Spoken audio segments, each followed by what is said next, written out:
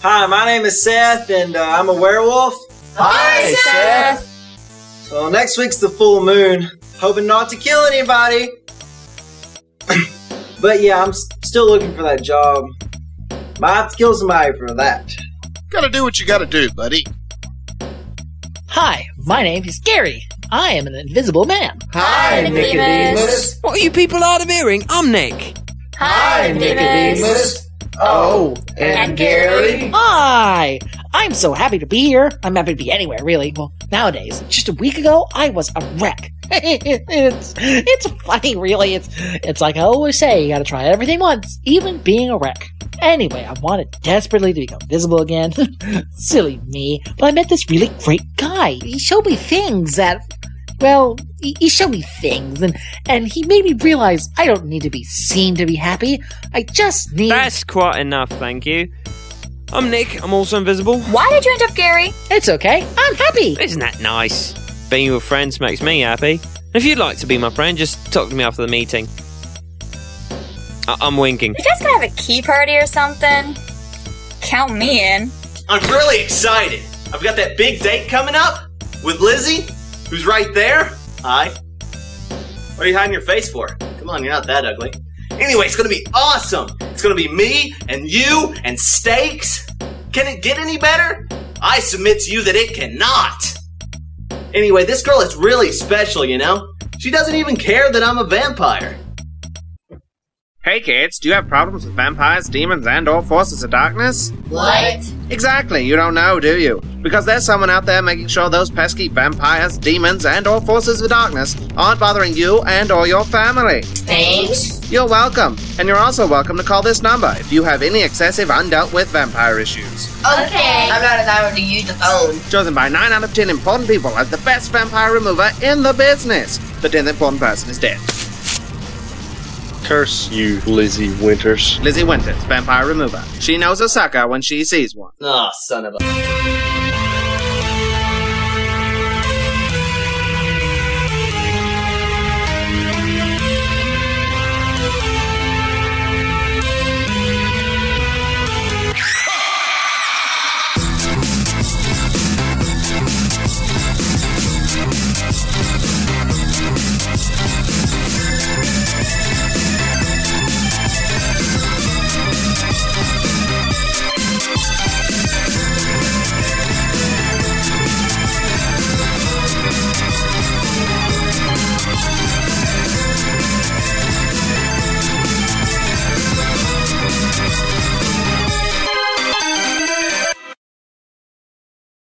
I was really looking forward to that date.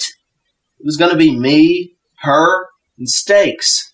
Now I find out that the stakes were high, made of wood, and pointed at my heart.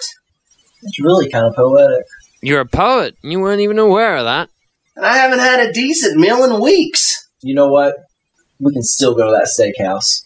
What are you talking about? You know, but you're going to drink her, aren't you? Only a little. That's how I roll. You gotta save some for later. You're unbelievable! You better believe it. Hi, Seth, right? The dog man. Yeah, I was kind of in the middle of something. Can I, Cool, can I join? Oh, hi, Gary. Didn't see you come in. I am so happy to be here, you guys. Oh, it's gonna be great. We got Pop-Tarts and marshmallows and stuff. Hey, Gary. We'll be in my lab. I bet you they're kissing. You know, there's a lot more crazy stuff they can do in a lab. Like what? Probing. Ooh, that sounds kinky. I should probably get my camera. Yeah, invisible man porn really doesn't sound all that sexy. Oh, right, because they're dudes. Yeah, and? Because they don't show up on camera. Which is probably a good thing, because they're dudes. You know what? I think you're homophobic. What are you, my psychologist? You have a psychologist? I had a psychologist. Once. For lunch. You're unbelievable!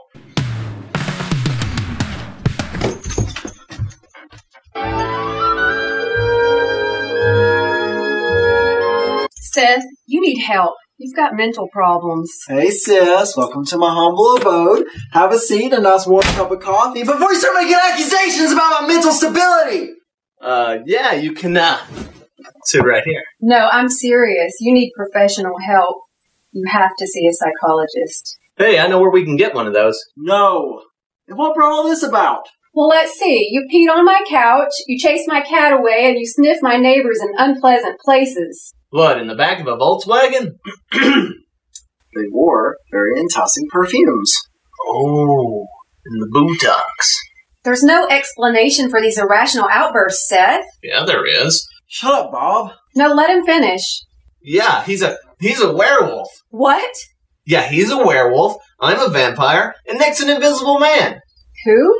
Nick, he lives here too. Maybe you'll see him later. Unless he finds a cure. Whoa, slow down. What? Seth. Ooh! Me. Nick. Invisible. You're both crazy. Well, I can prove we're monsters. Seth has fleas. I don't have fleas, but yeah, I'm a werewolf. Huh? Come on.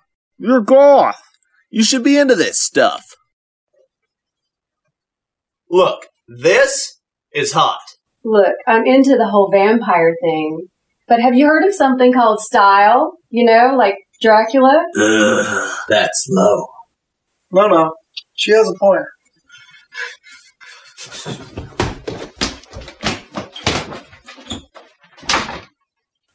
I think you made him cry. You did not! So, werewolves, huh? Yeah, I was gonna tell you, but I was afraid I'd sound a little crazy. So you peed on my couch instead? Perfectly sane. It seemed logical at the time. Hey, have you seen my probes? Who said that? I did. I'll show them. I can have style.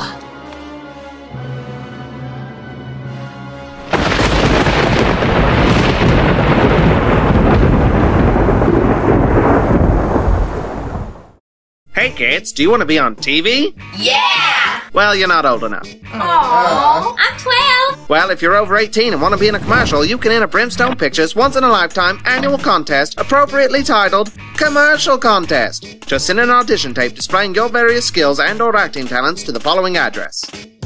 I couldn't read that. Your videos will be judged by the best in the business. What business? We don't know, but they must be good, otherwise they wouldn't be judging this contest. Just look at this judge. I am fair. This contest could be the first step towards becoming the world's biggest movie star. Yay, false hope. Christopher Walken doesn't do commercials. Didn't you have one commercial for... Send in your tape to Brimstone Pictures today, because we're kind of running out. Preferably mini TV, because that's what our cameras use. Void were prohibited, the chances of winning are microscopical. Quite frankly, you'd be better off not entering. New videos will not be accepted, but are greatly appreciated unless it's dudes or cocker spaniels. Hey, aren't we already on TV?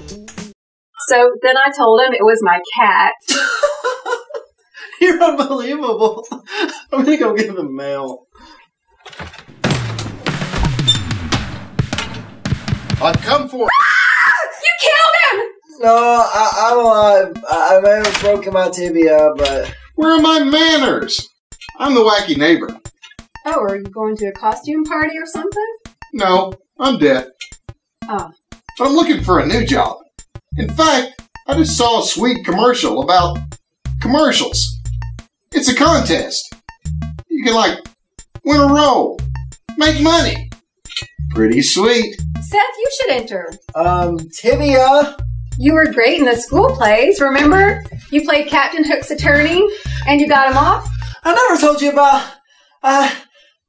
yeah, in the play. Sounds kinky. And who are you? Oh, this is my sister Bethany. Oh, Beth. Death and Beth. We're like rhyme buddies. Don't call me Beth. Okay, Betty. Suit yourself. I'm easy. So, Bob? He's in his room, crying. So what'd you need him for? I want to borrow his camera for an audition tape. That's kinky. So much pain. Did you stub your toe in the doorway again? I've caused so much pain. You should watch where you're going. I've killed people. I know. The commissions alone bought my new car. By the way, thanks. Can I ask you for another favor? Anything to atone for my horrible past. Can I borrow your camera? That's it? You want to borrow my camera? And some tape, too, if you got it. Sure, I'll go get it. Anything for my friends, whom I don't deserve. You've been there for me, fellas, through the hard times. Hey, when you're through speechifying, can I borrow your camera too? Hey, I called dibs. I meant after you. Maybe you should go first, because if I go first, you might steal my moves and improve them. Then I'd look bad. And you're the one who needs to look bad, because I'm the one who's going to win. Oh, you think you're going to win, huh? You know who you're talking to? Captain Oak's attorney. He made our teacher cry. Of course, she was going through a divorce at the time, but still counts. Have you seen The Seventh Seal? Well, that wasn't me. But I liked it. A bit hammy, but such were the times. What are you talking about? I'm talking about how I'm going to win. How are you going to win? I'm going to act your socks off. Oh, yeah? Well, I'm going to be subtle. Layers upon layers of nuance and acting talent. Well, I'm going to do impressions. Oh, yeah? Of who? It's of whom? Yeah, of who? I do a mean Julius Caesar. Nobody knows what he sounded like. I do. I met him. You know what his last words were? Et tu, Brute? Actually, funny story. That's a common misconception. His last words were actually, "Ow, that's a knife, Brutus." He spoke English? Well, I'm translating, obviously. So that was your impression? Oh, is he doing his impressions? He does a mean Gandhi. Actually, I want Seth to go first. I need time to prepare. I don't want Seth stealing my goods. So no spying on my rehearsal. Let me go fix my hair.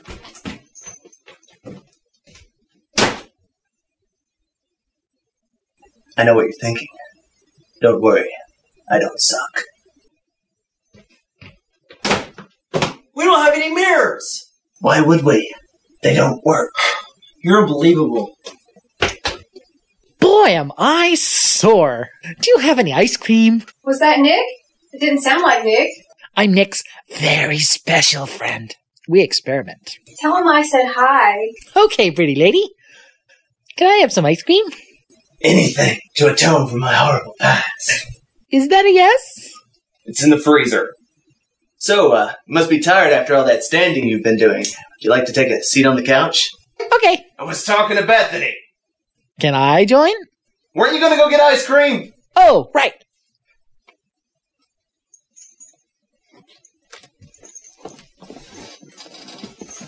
I remember everyone. Every single one. Who? My victims. I've hurt so many people.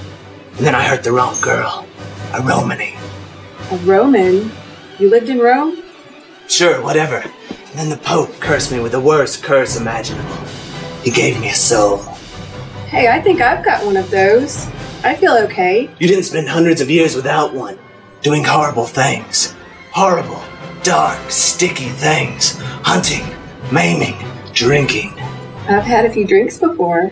Drinking blood, Bethany. Drinking blood. Oh, yeah, gotcha. And now I feel nothing but pain and anguish over all the pain and anguish that I've caused. Well, that makes sense. I torture myself to atone for my horrible past. Want to see?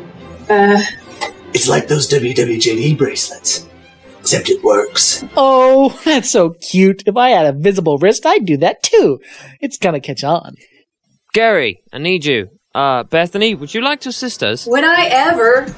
Anything to get away from his horrible past. That's a lovely cologne you're wearing. Ow. It's a knife, Brutus.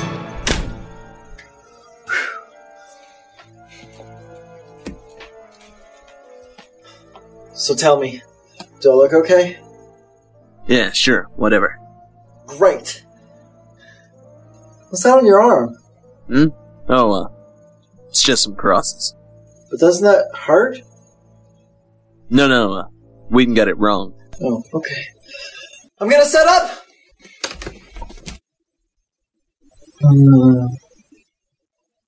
Yeah, that looks level.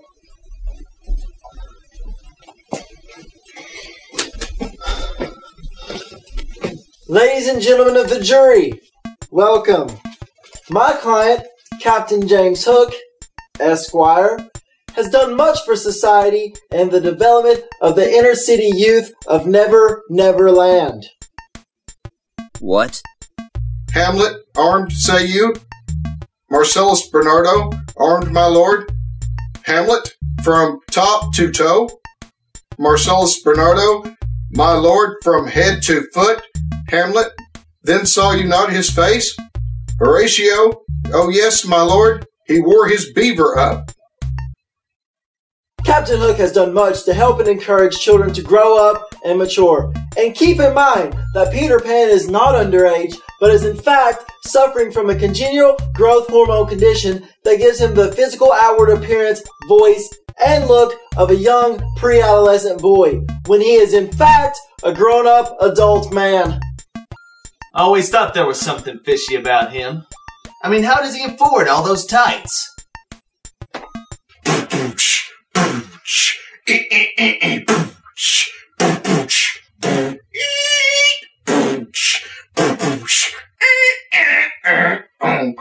The Lost Boys. I love that movie. The Lost Boys, a street gang led by none other than Mr. Pan himself, known for their delinquent behavior and random acts of violence as well as theft. Most of them are just children. My client, Captain James Hook, Esquire, is trying to take these kids off the street and put them into the real world. Mr. Pan is a menace to society and a danger to these kids. Oh my god! He's a pedophile, isn't he? I mean, think about it. He's a grown-up adult man hanging out with young inner-city youths in his treehouse in Neverland. And Mr. Pan has on several occasions assaulted my client more than once in various ways, including but not limited to feeding him orally to a reptilian alligator crocodile. My god, is he dead? As well as... I've always wanted to be an actor, and I'm willing to do anything to be an actor. I have a scythe, you know. I'd hate to have to kill you. Vote death. In my closing statements, I'd like to say... Hey kids, do you remember that contest? The one we couldn't enter? It was a contest? Yeah, that one. What about it? You still can't enter it, because it's over. Whatever. I'm 13 now. After a hard, grueling selection process, we here at Brimstone Pictures have picked the one who showed the most range, talent, uniqueness, charisma, general cleanliness, and style. I'm so excited. Who's it gonna be? The suspense is killing me. And the winner is... in this envelope, which I will open soon. And then I will take out the paper and read it. And then you'll find out who the winner is because of the paper.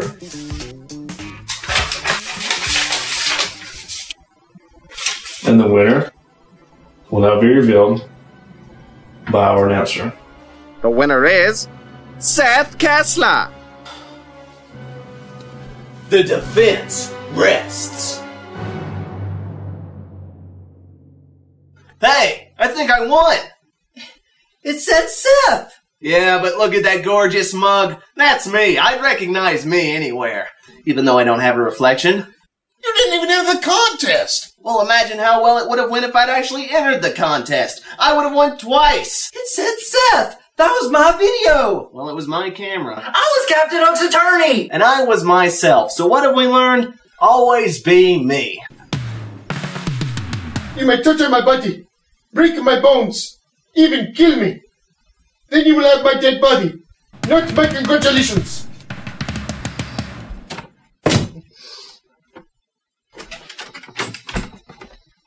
What'd I tell you? Mean Gandhi.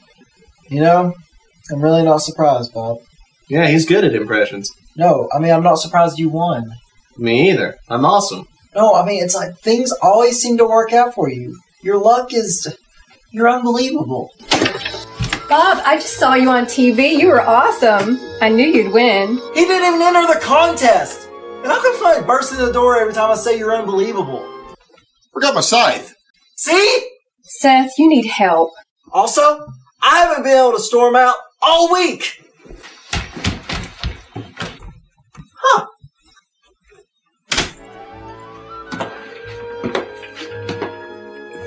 I don't think I'm going to take the gig. Why not? I have a mission. I help the helpless. Here's my card. What is this? A lobster? Yeah, I got it from a seafood restaurant. I wrote my number on the back. You should give it a ringy-dingy sometime. I think you should do the commercial. If nothing else, it can help you get publicity for your mission in a roundabout way. Plus acting, hot. Okay, I'll do it. For you, my love.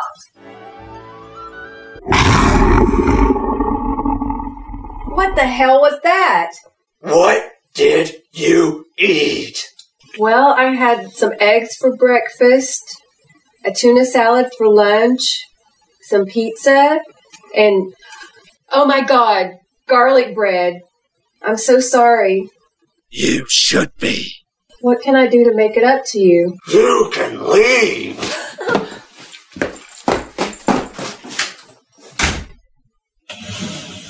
Oh, that was something. I've learned this week that life is wonderful, even when you eat moldy ice cream. No, especially when you eat moldy ice cream.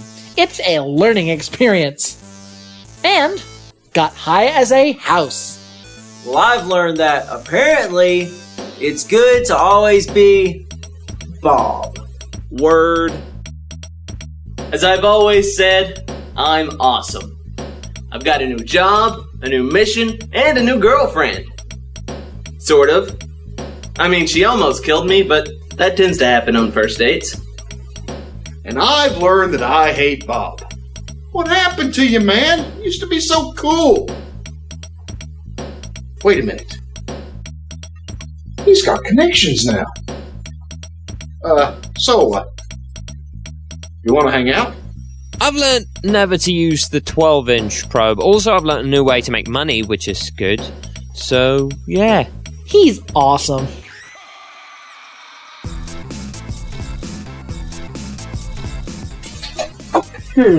Aquam benedictum.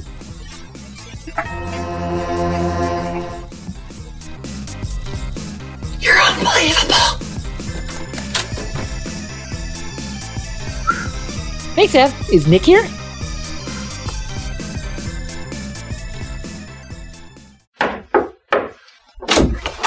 Hey, thought you might want to know that the number on our door fell off.